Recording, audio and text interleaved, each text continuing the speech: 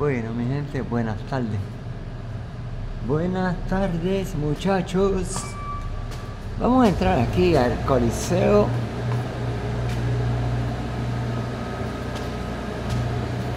El Chavalillo, el hogar de los Santeros. Santeros. La reconstrucción del tabloncillo. Mira, eso está casi 10 cuadros, miren por allá.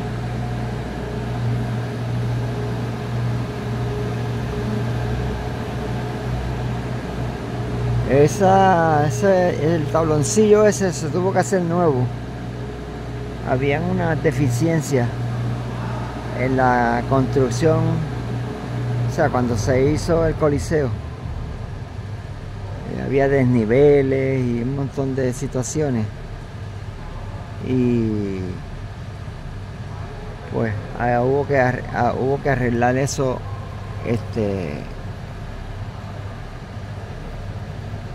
en fast, lo más rápido posible, porque por ahí vienen el equipo de los Santeros de Aguada. Aquí se jugó la temporada, la última temporada fue en el 2019, el año que fueron campeones del baloncesto superior nacional. Y nada, aquí esperando, ¿verdad? Que se ponga entonces el tabloncillo nuevo que ya viene por ahí, porque aquí lo que hubo que reconstruir era la base del cemento. Vamos a salir porque no hay mucho, pero quería que vieran la reconstrucción. Esto, como pueden ver, es un coliseo bastante grande, con capacidad para, creo que son 5.000 personas, pero en uno hubo juegos que me dicen que se metieron hasta 7.000. Y eso que los bomberos estuvieron por ahí, pero aún así siempre se meten más de lo que hace el Coliseo como tal. Y aquí pues la nueva pintura de lo que es la estructura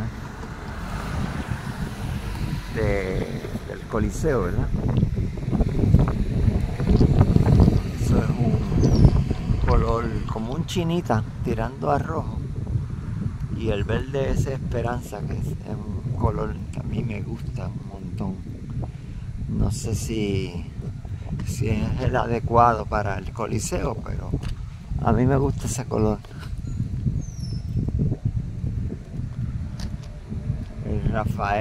El Ismael Chavalillo Delgado.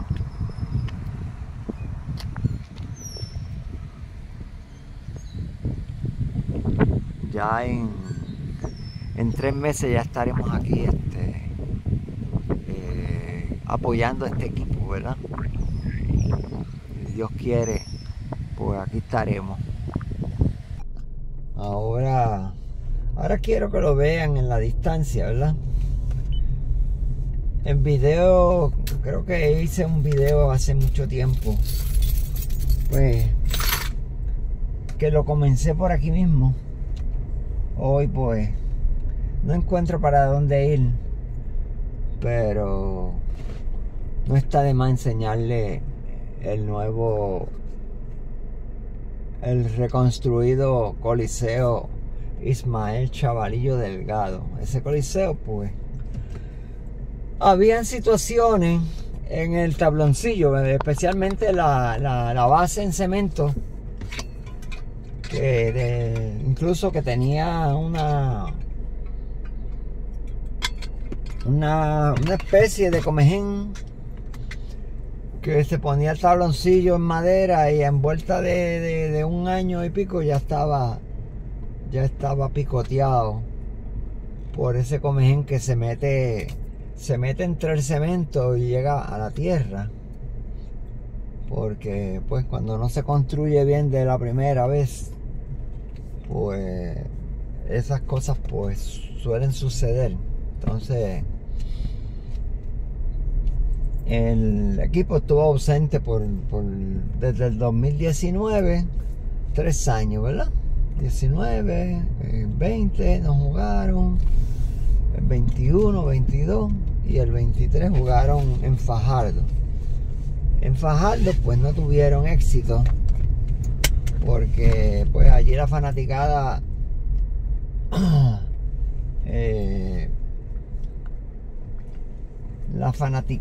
pues no venía, no iba a ver los juegos, ¿verdad? Como que nunca asimilaron el cambio de los Santeros a Cariduro.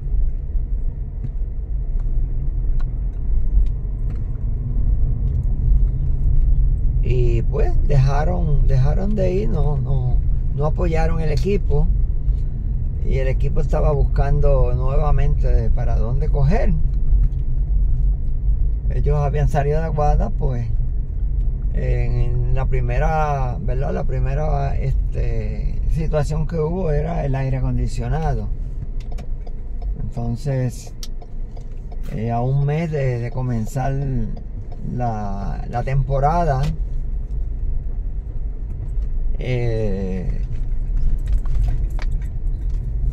surgió esa situación, y el gobierno aparentemente y los dueños del equipo, porque el equipo no es del pueblo, el equipo tiene su dueño, ¿verdad? Aquí está la pista.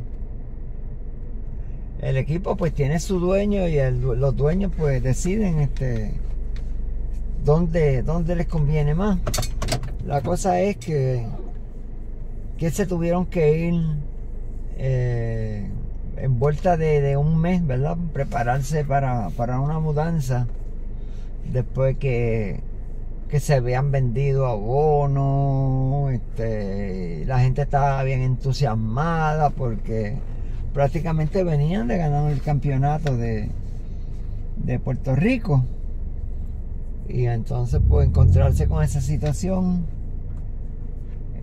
no fue fácil, ¿verdad? Y a pesar de que ese año el primer año que estuvieron en Fajardo, el equipo lució bien, incluso llegaron a semifinales, pero aún así la gente no iba a los juegos, no dejaron de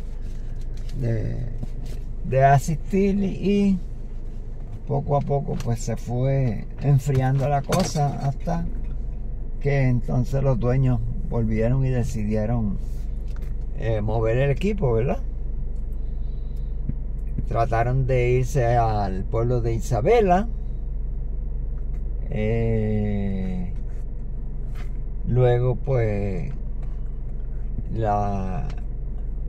los dueños de equipo, ¿verdad? De los demás equipos,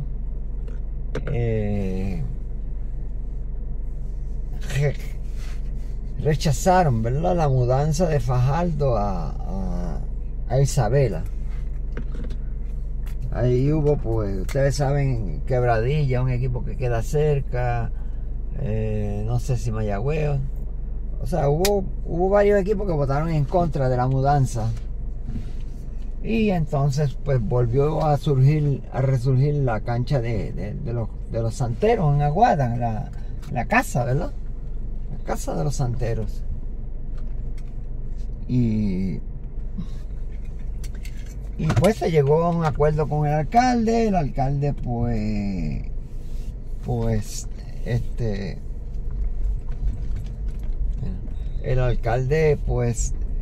llegó a un acuerdo con los dueños, y ahora se está reconstruyendo el Coliceo. Ya está pintado por fuera, ya la base de cemento, ¿verdad?, que es lo más tiempo que coge, porque eso es una obra, ¿verdad?, de ingeniería, donde hay que hacer una serie de cosas para que de una vez y por todas quede bien. y ahí pues lo vimos, ¿verdad? Recuerden que este videíto pues me lo estoy sacando también de la manga para mostrarle con calma lo que es nuestras facilidades. Aquí hay otra. Esta es la cancha, no, ni la concha tampoco. Esta es la plazoleta, ¿verdad? La plazoleta donde se celebran los eventos grandes aquí en Aguada, públicos, pues aquí es que se dan. Esto pues tiene una situación que es bastante, ¿verdad? Es obvia. Como pueden ver, no hay un solo árbol en la plaza, a pesar de que están las bases estas en cemento que son para eso. De hecho, ahí habían árboles ya grandes, y la pasada administración, pues después de María y de los temblores, pues decidieron que los árboles estaban que estaban enfermos, que no era verdad, porque los árboles, si se enferman, es como nosotros, ¿verdad? Tú te enfermas y no hay que tirarte a chataja. Te recetan medicamentos y usted sigue viviendo, extendiendo la vida. Pero aquí pues decidieron cortar los árboles, supuestamente para sembrar otros, que eso es una falacia o una ignorancia, cortar un árbol para sembrar otro, y especialmente cuando usted es una persona adulta, porque posiblemente no vuelva a ver el árbol ya hombre, como decirlo, ¿verdad? Frondoso. Aquí está. Voy a tirar una foto por si acaso. Y entonces, pues yo en aquel momento levanté la voz de protesta, y hice un video, no para YouTube, pero hice un video para Facebook, criticando en aquel momento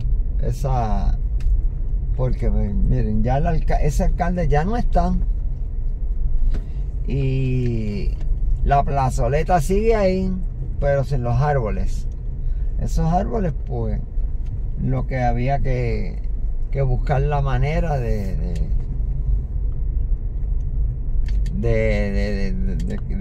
curarlos, ¿verdad? Si era que estaban enfermos, tratar de curarlos y meterle medicamentos o lo que fuera. Pues ahí está la plazoleta, que no hay quien se pare ahí en ningún momento del día. Hay que venir a esta hora, esperar que el sol baje, para entonces poder estar ahí, claro. Ahí lo que ahora mismo, pues, los niños son los que vienen a practicar en las patinetas y ese tipo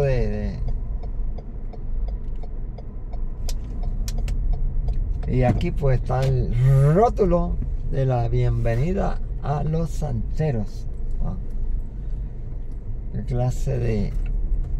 Y esto para un pueblo pequeño como Aguada, es un honor tener un equipo de baloncesto superior.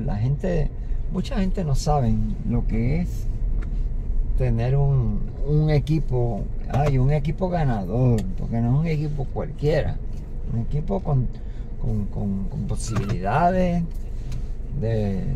ahora mismo tienen muchos muchachos jóvenes, ya los veteranos pues salieron del equipo. Vamos a tirar una fotito, chubito. A ese es el número para que llamen a abonarse. ¡Pum! Juega Villar. Gente, vamos a ir a un sitio por aquí. A ver si a ver cómo está la entrada. Es el salto de Hawái. El salto de Hawái. Vamos a ir allí un momento, pero antes que nada,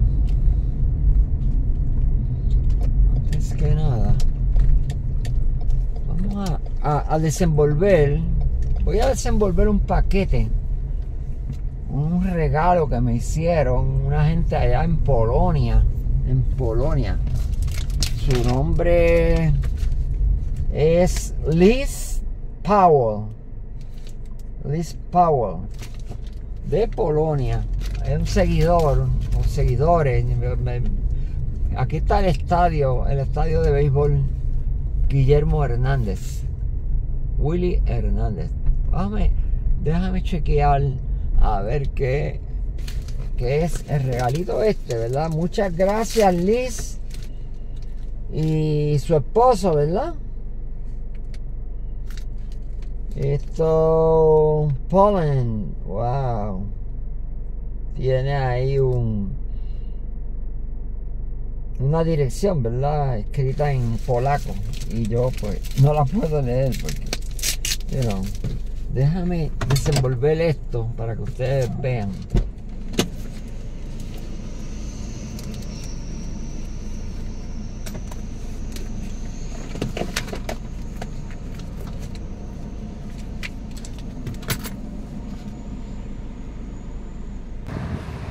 Bueno, miren, gente, aquí está el paquetito, que está la sorpresa. Vamos a sentarnos ahí para desenvolverlo, ¿verdad? Quiero que ustedes vean.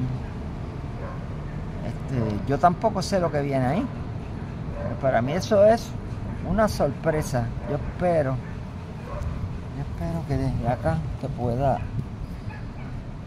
ver yo abriendo el paquetito, ¿verdad? Porque aquí no tengo a nadie que me dé la mano. Bueno,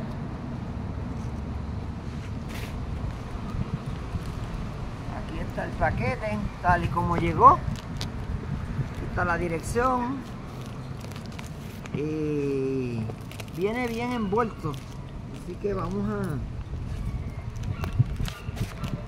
a buscar la manera de abrirlo.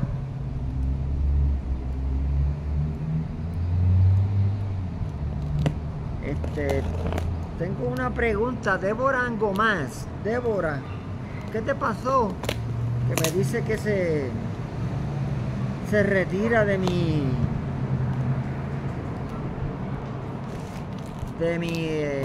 canal, y verdad, yo no sé realmente qué le pasó. Oh, mira esto, miren qué bonito.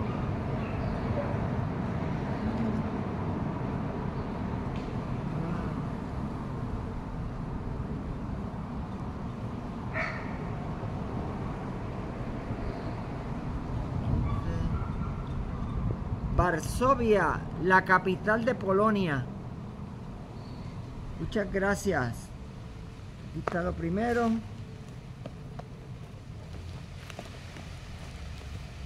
Son como unos cuadernos.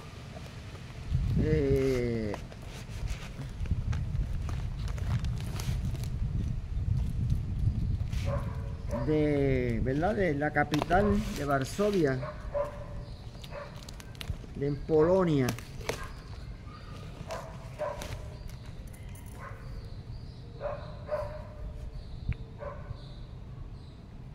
Aquí está un libro. Wow. Con láminas.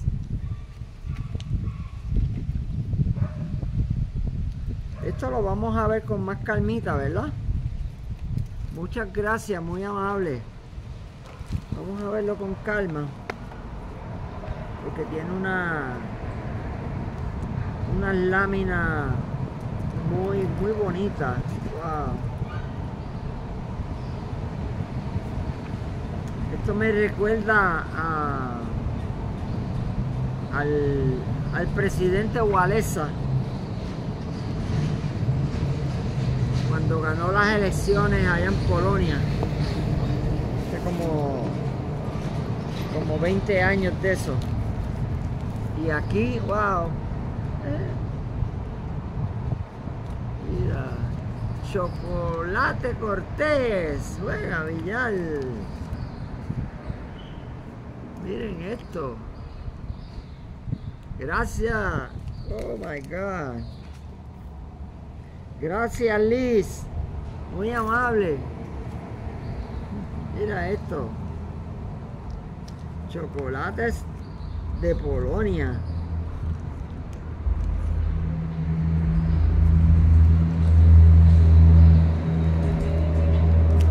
Thank you. Gracias.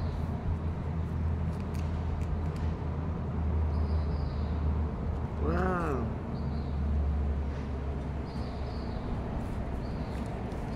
Diferentes mezclas, ¿verdad? Diferentes sabores de chocolate polacos. Juega Villal.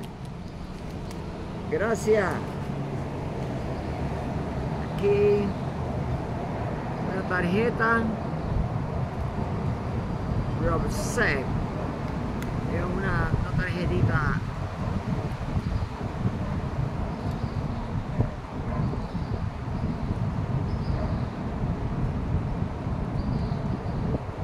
Ok, dice aquí, Dear Chuito, warm greeting from Poland. El revolucionario Polonia. We invite you to visit our country, to stay in our house. Oh my God. Thank you so much. Me están invitando para sus casas en Polonia. Vamos a ver cómo nos va este año. Gracias.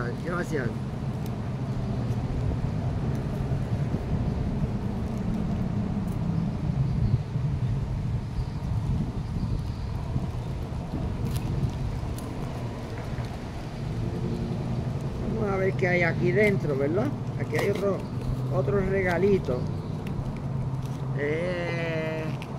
Me parece que es como una taza.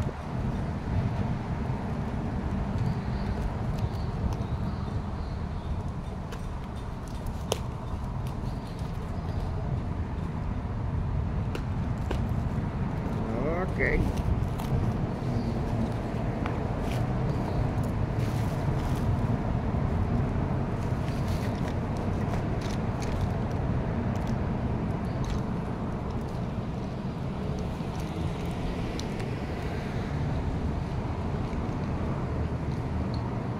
Aquí una moneda de Polonia. Wow, gracias.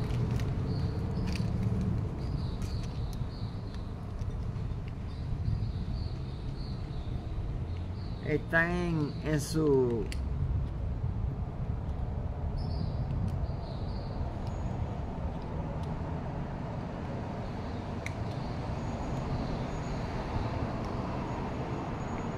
Aquí está. Son como una moneda de colección desde Polonia. Muchas gracias, Liz y el revolucionario. Jueguen billar. Ok. Mira para allá.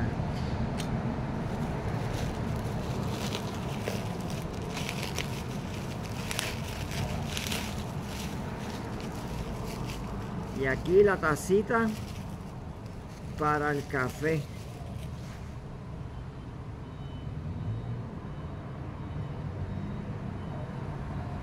Ay, mira eso, juega billar, gracias.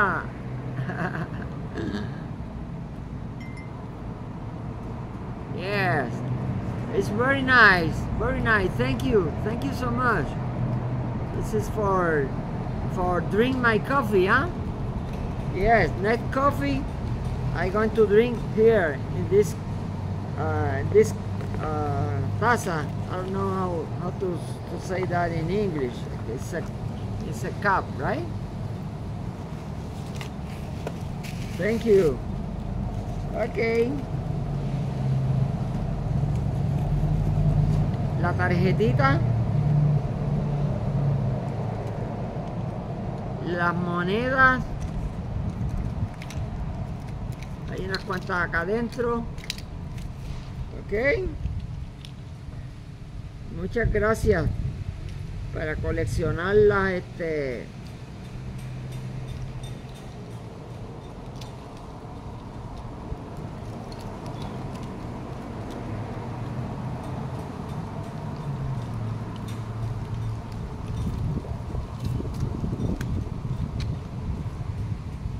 Vamos a echar esto aquí. Y aquí pues los chocolates. Chocolates.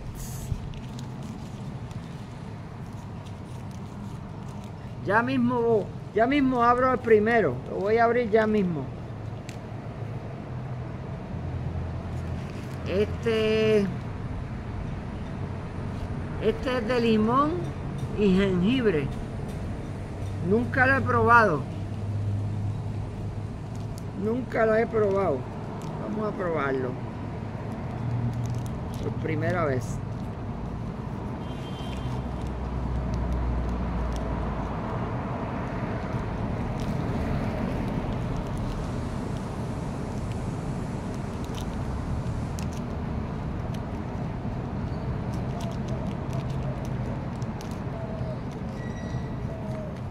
Aquí está.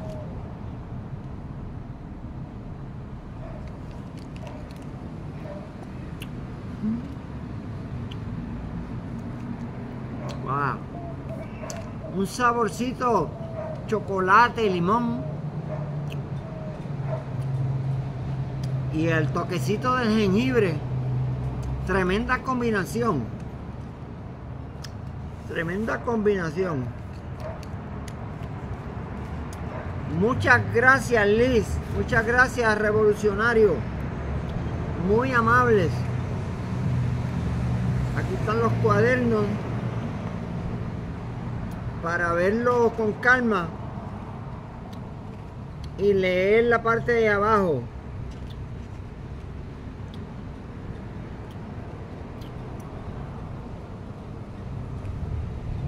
Interesante por demás.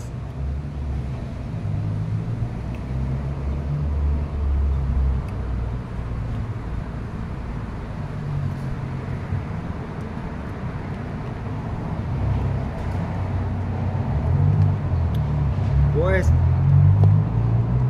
no me queda más que decirle gracias, muy amable, y gracias por la invitación. Me están invitando para su casa.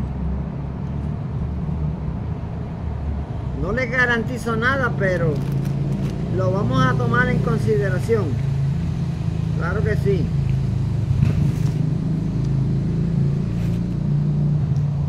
Muy amables.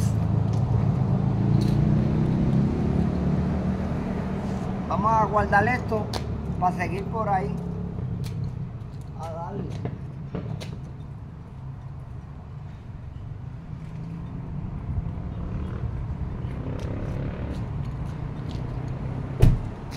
Seguir por ahí a darle una pequeña vuelta, ¿ok? Gracias, Liz. Gracias, Revolucionario. Muy amables. Pues gente, aquí estamos frente al estadio de béisbol, aquí en Aguada. Y vamos a seguir por ahí, van a ser las 5, son las 5 de la tarde.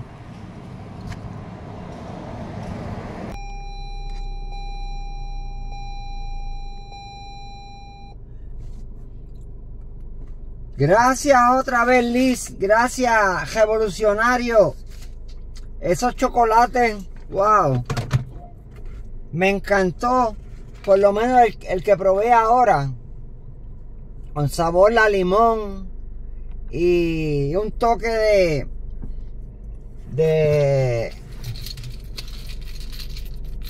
espérate un momento, y el toquecito ese de la